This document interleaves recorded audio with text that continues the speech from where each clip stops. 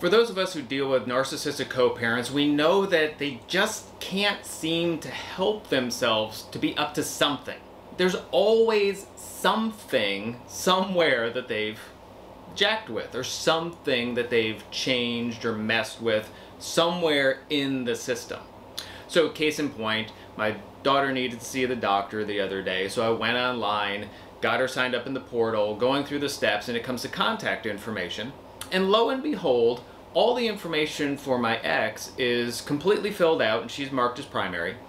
But then all of my information is pretty much gone. There's my name, but then my address is gone, my phone number is gone, I'm not checked as primary, even though, mind you, my daughter's been living with us for almost 2 years straight.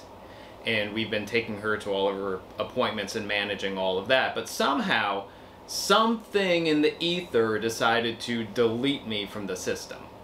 So I went in, corrected it, got things changed back, go about my day, make the appointment happen. But the point is, there's always something. It could be some little detail, it could be the cancellation of a service, it could be the changing of a phone number, it could be any of these little details, but if there's something they can jack with, it's like they just can't help themselves but to mess with something.